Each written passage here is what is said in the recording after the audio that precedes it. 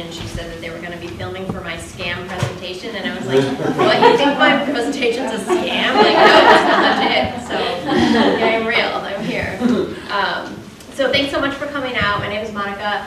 I used to work at the Skokie Public Library. I was the administrative assistant to the director there, and while I was there, I headed up our green committee and just was really into sustainability and ways to make the library more sustainable. And so they asked me to put together a program on zero waste, and so I did for that library, and it was pretty popular, and so I just sort of started doing the library circuit, and I've been doing these programs ever since, since a couple years ago when I started. So it's so nice to come and visit other libraries and see what all everyone is doing here and sharing this information. So I'm going to talk about the zero waste mindset. If you're not familiar with what zero waste is, it's the concept of trying to reduce the amount of waste that we create in our lives. You might have seen that there's people who like put all their garbage from one year in a jar. That's not me. That's not what I expect from you. So don't worry, like don't feel like this is already not going to be something you can achieve. My goal today is I'm going to share some information and some facts about trash and recycling and things like that, and then a bunch of tips of things that I've done in my home and things that you guys can do and changes that you can make in your lives to reduce the amount of waste that you create. So feel free to raise your hand and ask questions or comment throughout. I don't mind, or you can wait till the end. Either way is fine. And then you have a handout. That handout was meant to be an e-handout. I did not want it printed out. But you have it now, so feel free to take notes. But there's links on it, which clearly you cannot click on. So Donna will email that out to all of you if you signed up online, and if you didn't, just be sure to give her your email address after so that she can send it to you, because that way you can click on the links for all the different things that are there. So, all right. So first, the depressing stuff. So some facts about trash. So according to the EPA, as of the last study in 2018, people in the U.S. were generating about 4.9 pounds of waste per person per day for a total of 292.4 million tons. So that's just the United States. 50% of that waste is landfilled, which is this giant pile of garbage that you see here. Paper is the largest component of that at about 23%. Food accounts for about 21.6%, and then yard trimmings, weirdly enough, are the next largest category at 12%, tying with plastics, also 12%. The good news is that over time, our recycling and composting rates have increased from just over 6% of all of the waste that generated in 1960 to 32% in 2018 when we had the last study. And about 12% of our waste is now being combusted with energy recovery. So that means that waste is being burned, and that decreases obviously the volume of solid waste that's going into a landfill. And in addition, there's energy generated during that combustion process, and they are able to recover that energy. So it creates a renewable energy source and then reduces carbon emissions by offsetting the energy from fossil sources and then reducing methane generation that comes from landfills. So I thought that was really interesting. It was a new thing that I had learned, and a great way to deal with some of the problem of the waste that we do have. And then the disposal of waste to landfills has decreased from about 94% of what we were generating in 1960 to about 50% of the amount generated in 2018. But for comparison, in case you were feeling really good about yourself, Sweden's numbers, just 1% of the trash in the country goes to landfills, 52% of it is used to produce energy, and 47% is recycled. So we've got a long way to go. And then I have a little bit of a depressing video here.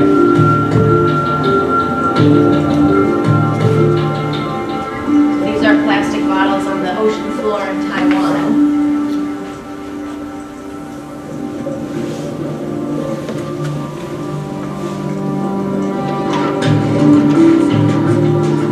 So a study found that by 2015, humans had produced 6.3 billion metric tons of plastic waste. And of that total waste, only 9% was recycled, 12% was incinerated or burned, and 79% was discarded in landfills or in the environment.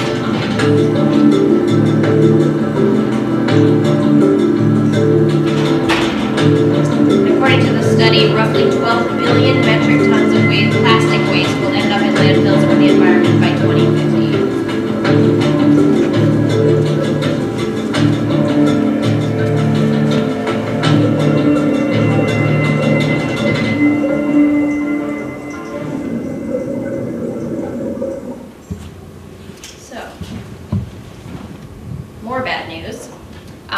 50% of our garbage is not being recycled, and a lot of times when we think that our items are being recycled, it turns out that they're actually just being landfilled or burned or stockpiled. So we tend to do something that's called wish cycling, where you think that you're doing a really good job because you put something in your recycling bin and you're like, yay, recycled. But that's just the beginning of the process, and if you didn't rinse it, or it was the wrong number plastic, or it was too small of a piece, or whatever it was, that's not getting recycled. So part of the reason for this was that China used to be the largest buyer of US plastic waste, but now only about half of that plastic waste that we used to export is still being accepted by foreign markets. So we used to have, there was an economic incentive to recycle, and when we did recycle, we were getting paid for that recycling, and so there were people that could sort through our garbage. So if we didn't do a good job about the rinsing or this or that, people could sort through it and it would be okay. But now, where there isn't an economic incentive, and so a lot of times they're like, oh, you put this, you contaminated, that's what they call it, you contaminated your recycling, we're just going to toss it out in the garbage because that's easier and cheaper. So this is why what I'm going to talk about in recycling is like the last thing on this spectrum of things that we should be doing, because it doesn't always work. So it happened in 2018, where China stopped taking our plastic. And so now the equivalent of 19,000 shipping containers of plastic recycling per month is now stranded in the United States. And that's enough to fill 250 Olympic-sized swimming pools each month. And then because we couldn't find, China didn't want our waste anymore, we started sending it to other third world countries. So Malaysia, for example, recently sent back 150 shipping containers of plastic waste to rich countries, including the US, the UK, France, Canada, saying we're not going to be the world's garbage dump anymore. And during the first 7 months of 2018, after China stopped taking our plastic, the plastic waste exported from the US to Malaysia had more than doubled compared to the previous year. And then most plastics were actually never possible to recycle at all. As we saw, one study found that only 9% of the plastic ever produced has been recycled. And there's a documentary that I link on the form, on the handout, about the plastics industry, and it's really the petroleum industry, and how they knew from the get-go that that recycling wasn't going to be an option, but they wanted to sell us on it. And so they were like, oh yeah, you could just recycle it and it's fine and feel good about yourself. But they knew that that wasn't actually going to be a viable solution. So very interesting how much is behind all of this. And I just read a study recently that actually found in human bodies, like, people had microplastics in their organisms. Like, we're breathing it, we're ingesting it, like it's everywhere now. So pretty bad. And plastics obviously are like one of the biggest culprits. So what can we do about it? So there are 5 concepts of zero waste. I think the 3 in the middle everybody's heard of, right? Reduce, reuse, recycle. But we have a couple more to add to it. Refuse, which is saying no to things that are not essential. Reducing, adopting minimalist tendencies, trying to have less stuff in general. Reusing, giving things a second life, or using things that are reusable as opposed to disposable. If we do need to buy something in disposable packaging, prioritizing recyclable packaging. And then rot, which has to do with composting. So what are we going to get out of it? So as humans, right, we can all sit here and say, well, we just want to save the earth. But we also need, our selfish human beings, right? So we need our intrinsic reasons to do things. So one of those things is it's just healthier to practice zero waste, or to try to reduce the amount of waste. If we stop using things that are plastic, we stop inhaling and consuming these harmful substances called BPAs and phthalates. They might have heard of, you'll see a lot of plastic things now that say BPA free. These chemicals cause cancer, early puberty in girls, infertility in boys, hyperactivity, neurological conditions, even obesity and type 2 diabetes. So if we can avoid those, using those plastics, we can avoid some of those harmful things. Generally, when you use things that are less processed and less packaged, those are things that have less chemicals anyway, so they're going to be better for you. If you replace processed and junk food that tends to come in plastic packaging, frozen meals, for example, that are in a plastic tray with a plastic sheet and a cardboard box, right, all of that. You replace that with real food, obviously that's going to be more nutritious for you anyway. Or drinking water instead of buying juice or soda that comes in a container.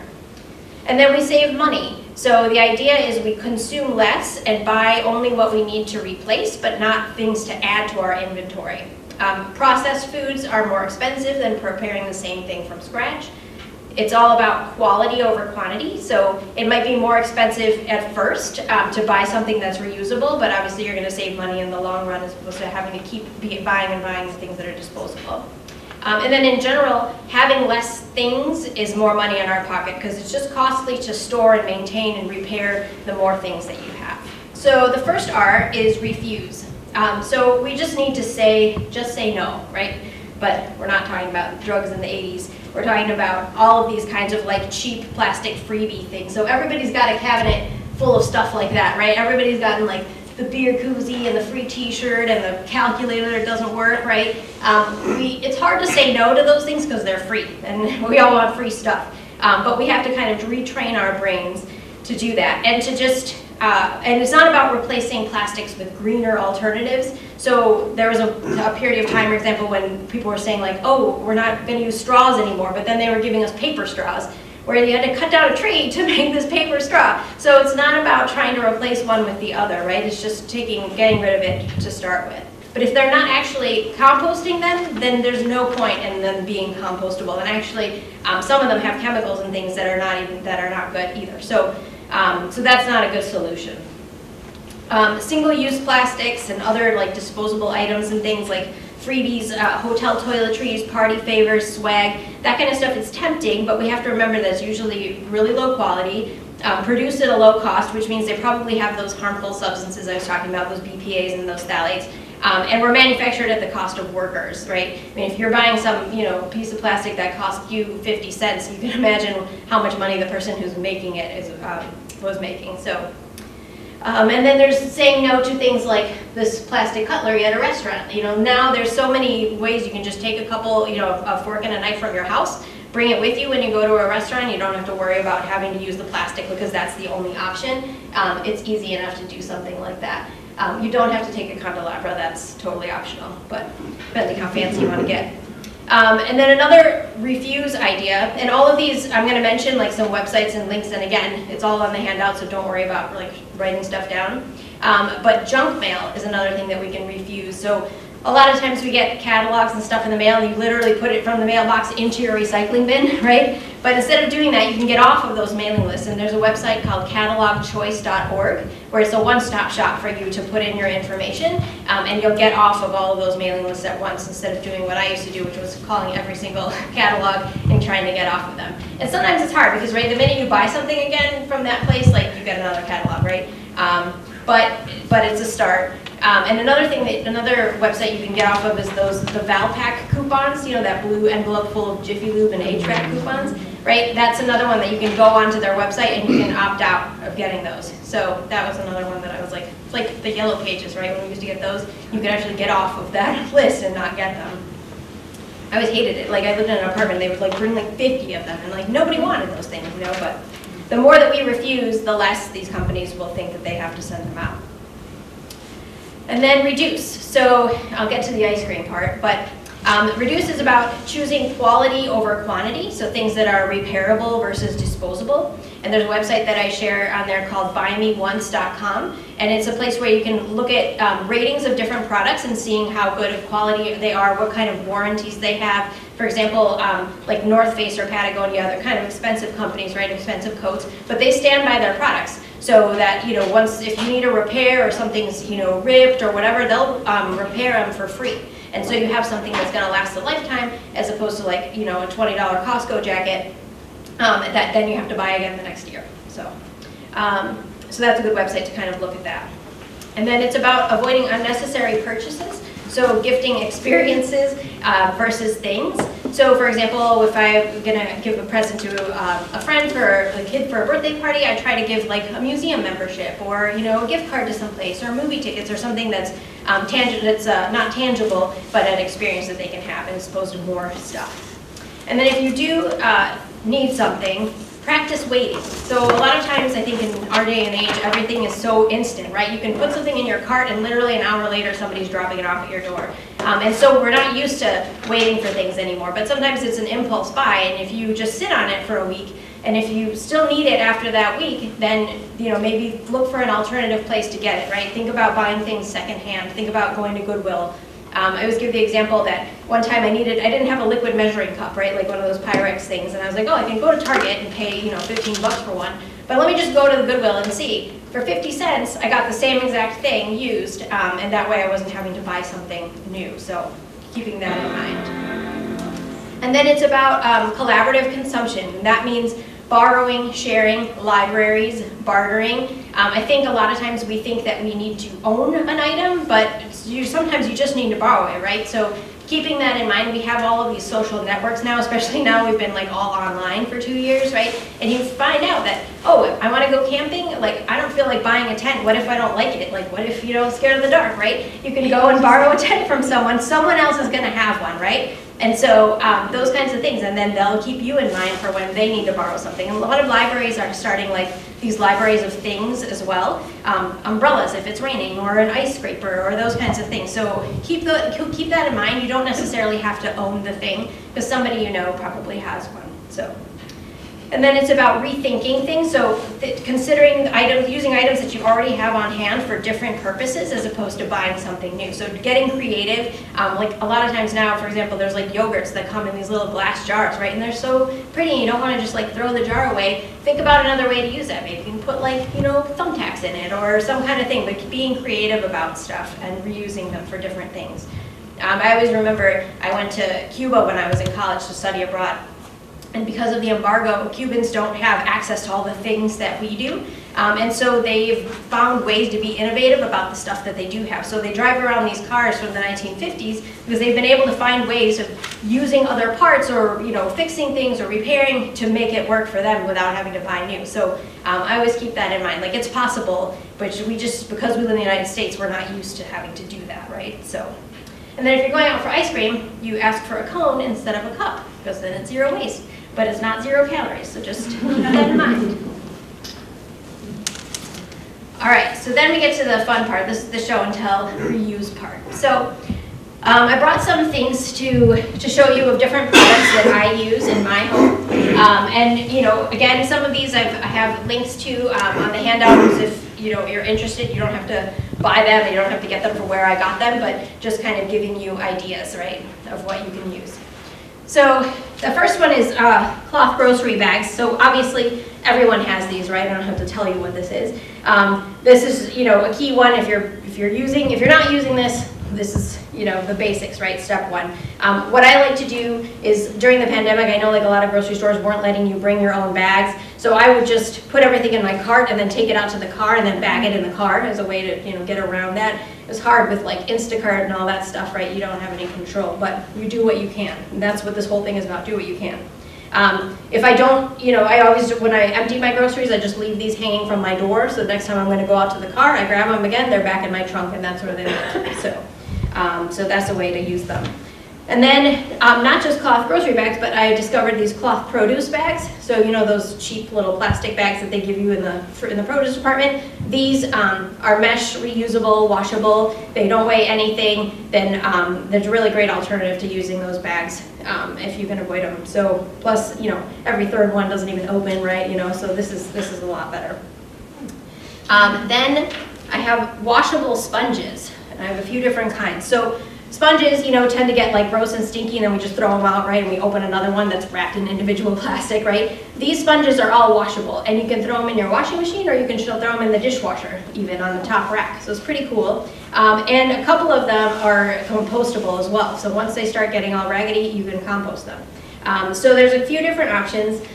This one is like more of a scrubby one, but it is made out of some kind of plastic, so I don't like it as much. But it is packaged in the U.S. with recycled paper and packed by people with disabilities, so it kind of balances it out. But this is like a more scouring one, so it's going to last you a little bit longer, but it's not very absorbent.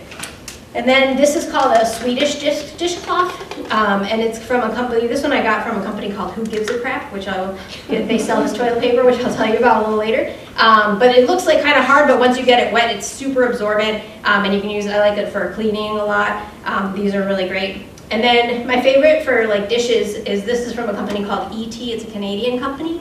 And I like it because it has a natural like loofah sponge on this side and then an absorbent side. And these things last forever. It looks like kind of tiny and dingy, but it like never gets smelly and it lasts a super long time, and it's completely compostable. So a lot of great options, and like I said, you can just toss it in the top rack of your dishwasher and reuse it.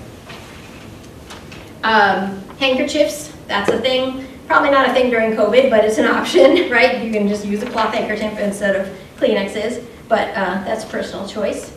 Water bottles and coffee cups. I didn't bring one. Everybody knows what a reusable water bottle and coffee cup looks like, but that's something to keep in mind. What I like to do is a lot of coffee stores and stuff will take money off when you bring your own cup, right? And so I like to sort of punish myself if I don't have my reusable coffee cup in the car, then I don't go and stop for coffee, right? So that's a way to keep myself in check and remind myself to go. Plus, it keeps your coffee way warmer. I don't know why we go for these paper cups anyways. It's a lot better option. Containers for food takeout and leftovers. So I think, sometimes we go to a restaurant and then we can't finish our meal. Bring your own Tupperware. Who cares, right? Just put your food into your own container, and you don't have to get the cheap plastic or the styrofoam or whatever. Somebody might question it, or somebody might look at you and be like, wow, that's a great idea. I never thought of that, right? Just keep one in your car with your bags, and then you have that option.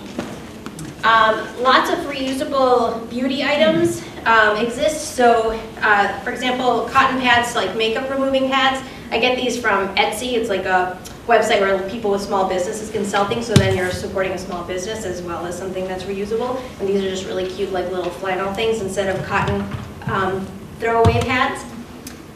These are really cool. This is a company called The Last Swab. I think actually now it's called The Last Object because they've expanded. But these are Q-tips, or like these little things, right, that you can use, and they're all come in different containers, so each person in your family can have them, and then you just wash them with soap and water, and they're made out of like some kind of silicone, and it's a way of eliminating tossing out Q-tip every day when you clean your ears. You're not supposed to stick them in your ears, but we all do it anyway. So this is kind of cool, and they have one that's it has different tips. It's for makeup too, so you can use it for either way, but it just snaps in this little kind of container. It's very cool. The first thing that I ever did when I was even thinking about this was starting to use cloth napkins. And this is such an easy swap. Nobody should be using paper napkins unless you don't have a washing machine, and then I understand that would be kind of annoying. But this is I think we have this idea that using cloth napkins has to be fancy, but it doesn't. You can use old clothes and cut them in squares, or my friend made these. It's just a piece of cloth and she just hemmed them, and they look like Crate and Barrel style.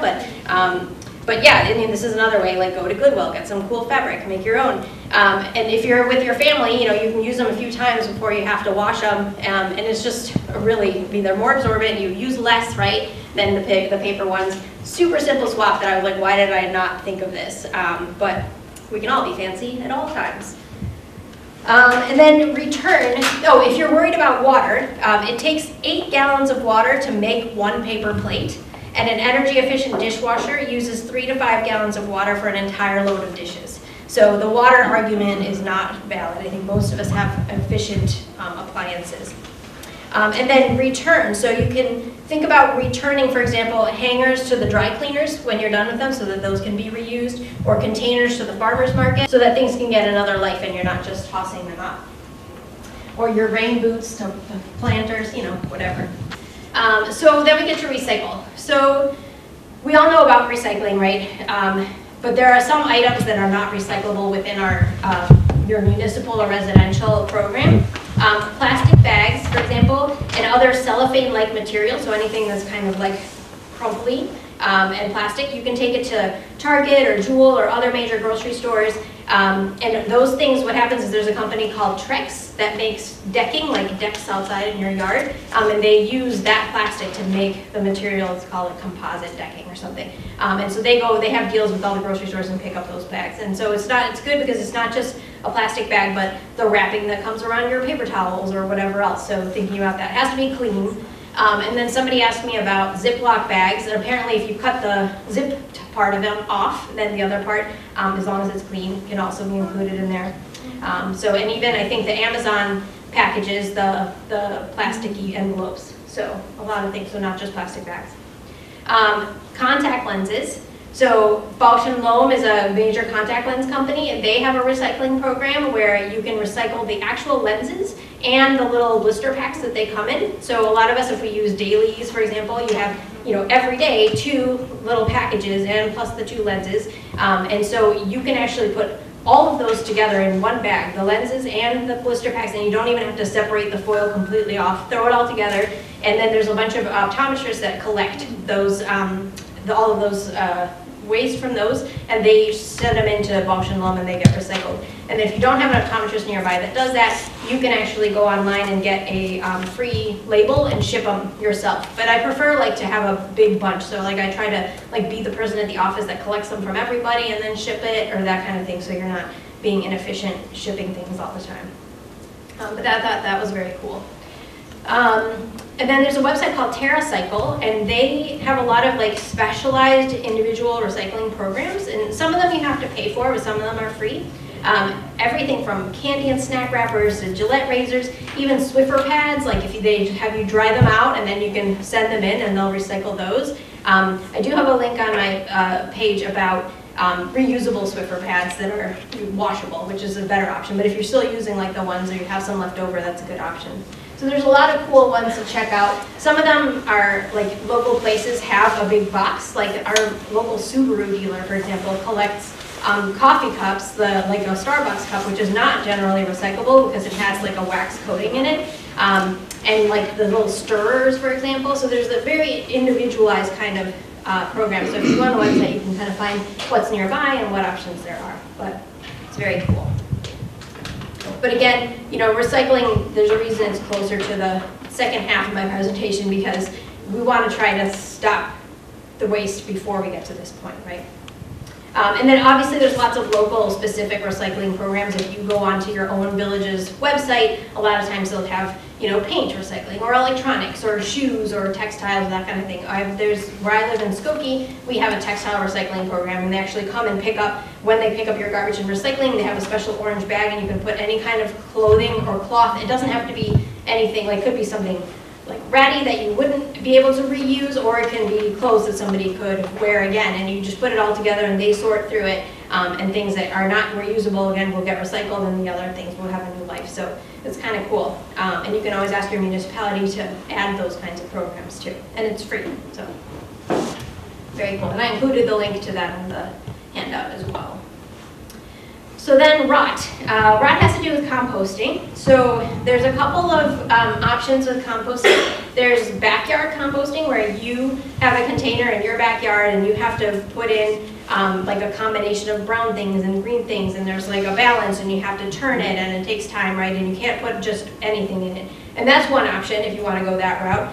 I do something called commercial composting, and it's the program that I work with, or the company that I do it through, is called Collective Resource, which is a woman-owned company from Evanston, and they service even this area. You can go on their website and they'll show like the whole service area. You have to pay for it, but what it is they have like a big orange Home Depot bucket that you just put outside your house. It can be composted. So bones, dryer lint, like, you know, if it was alive, if at any point in time you can compost it. So that's a lot more than what you can do in your own backyard.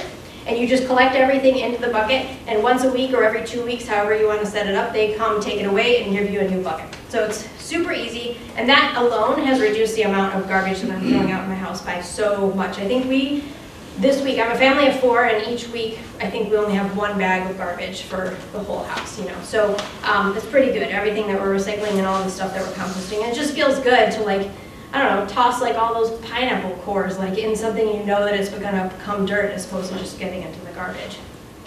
So that's one option. Our village subsidizes that program, so they pay a large portion of it, and then we pay a smaller amount. So that's also something that you can talk to your village about getting started. They're working with Morton Grove, Skokie, and Evanston right now to provide that service subsidized. And otherwise, you pay for it on your own and you can use it privately. And a lot of restaurants do it too. And some people say, well, won't my food scraps just biodegrade? Like, you know, remember those charts in school where they would show you like, oh, you know, a banana peel will take 1 week, or, you know, whatever, plastic takes 100 years. Well, it will if the conditions are right. Unfortunately, in our landfills, they're way too overcrowded for trash to be able to biodegrade. Plus, we're throwing everything out in a plastic bag, right? So it has to break down the plastic bag before it's even going to get to the garbage that's inside. So they did a study at the University of Arizona that uncovered 50-year-old newspapers that were still readable, 25-year-old hot dogs, corn cobs, and grapes. That's pretty gross that you can still tell that it's a grape after 25 years. Like, you know, there's grapes in the bag that look bad after a week, right? So, you know, those things to keep in mind, that it's not, just because you're throwing it out in the garbage, you think that it'll break down. That's not necessarily going to happen. The conditions have to be right. And that's why throwing out something that's compostable in the garbage, like a compostable plate or whatever, it has to actually be going through a composting process. Otherwise, there's no point. So some other ideas of things I brought are tree-free products. So obviously trees are not a very good sustainable resource. They take a long time to grow. We're deforesting everywhere, which is obviously causing all kinds of other issues in terms of climate change and things like that. So bamboo is a really good sustainable option. And I have a couple of examples. So this is a bamboo paper towel, but it's like indestructible. Like this also can come on just comes on a roll like a paper towel, but just like the sponges, you can throw it in your dishwasher, you can throw it in the wash, reuse it I think up to like 1,000 times. And this one's like a lot more soft and like an absorbent kind. But even at Costco now, they have bamboo paper towels that are more like your general paper towel that you're used to. And obviously those are compostable. So really good option. It's, you know, all these things cost a little bit more than the regular stuff, but you're not killing old growth forests. So it's worth it in my mind. But that's a really cool tree-free product.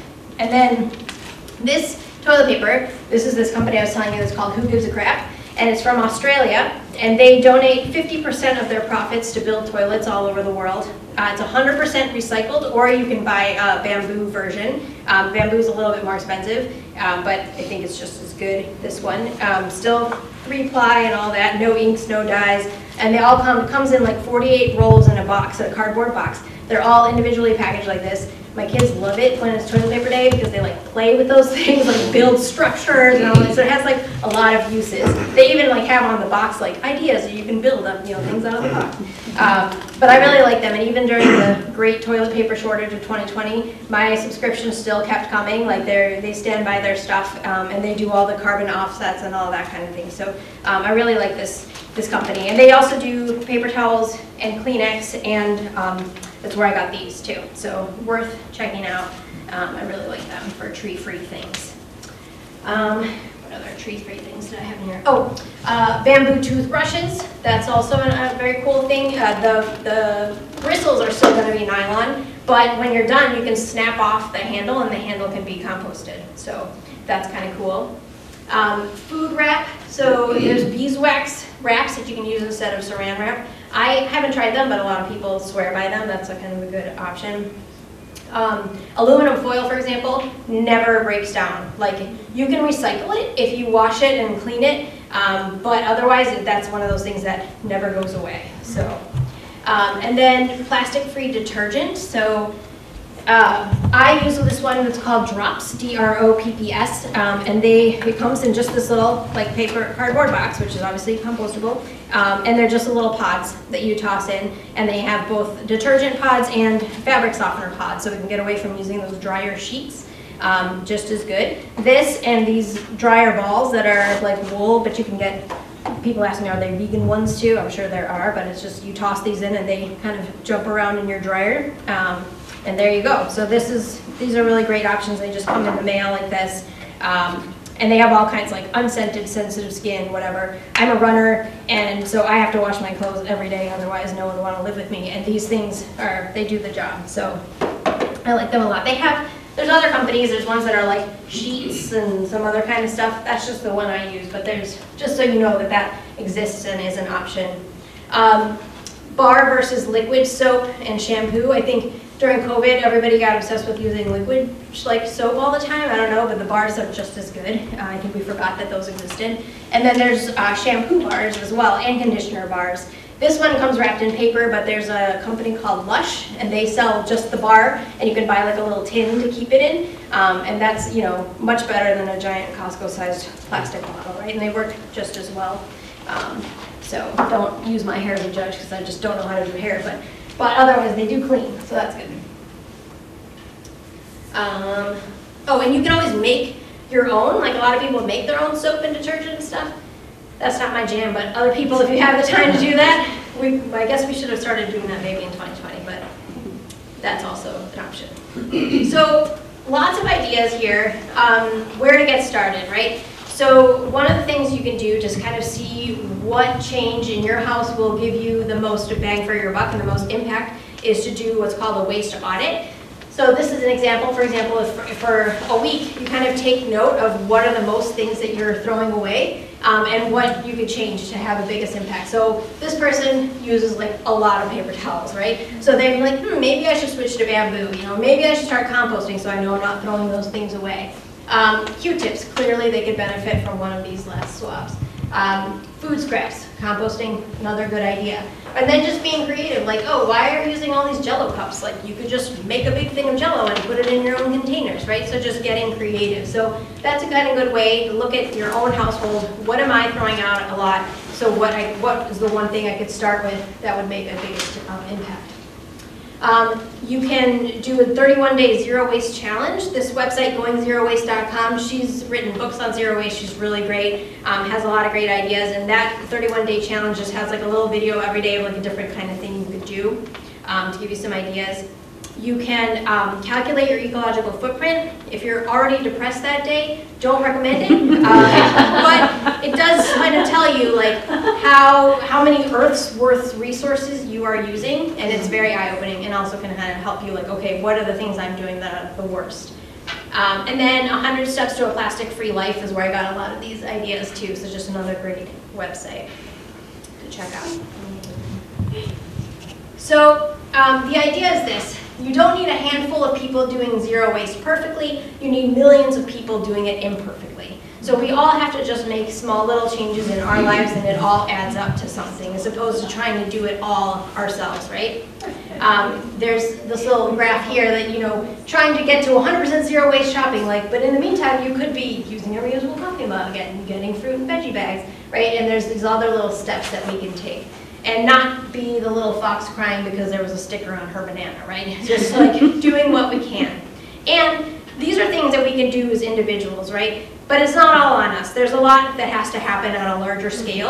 All of these things will help influence, like the more of us that stop buying the peppers in the plastic bag, right? Or whatever, that's all gonna make an impact, money-wise. But there's, big companies that are behind a lot of this. So there's an article that I share in my handout. There was a cruise that Greenpeace did with major companies like Dow and Procter & Gamble and Coca-Cola, and they made them go out to that big, great garbage patch that's in the ocean and snorkel in it and see, this is your doing, right? These are your plastics that are floating around in here. And it was really eye-opening to these CEOs that were then had to come up with ways of, making a change to the way that they package their products. So more things like that have to happen. And related to that, there's a really cool initiative now called the Great Ocean Cleanup. If you look on Instagram, they have a page, and I'm pretty sure they have a website. But they've come up with this system where they have these two boats and this system of nets, and they're basically going to the great big garbage patch and collecting a whole chunk of it. I'm talking tons and tons and tons, literal tons, and they dump it all on the deck of the ship, and they're able to sort through it and recycle all the plastics and take care of it. And it's doing something, right? It is an effort, but like I said earlier in the presentation, we have to stop that stuff from getting in. That's not the solution. We're not going to be able to clean that stuff up forever, but it's great to see that there's some technology being developed out there. So definitely check it out. The videos are very cool, and they're doing this in rivers, in the ocean, in different places, trying to make that technology work for different areas. So very cool stuff happening. So that's the end of my presentation.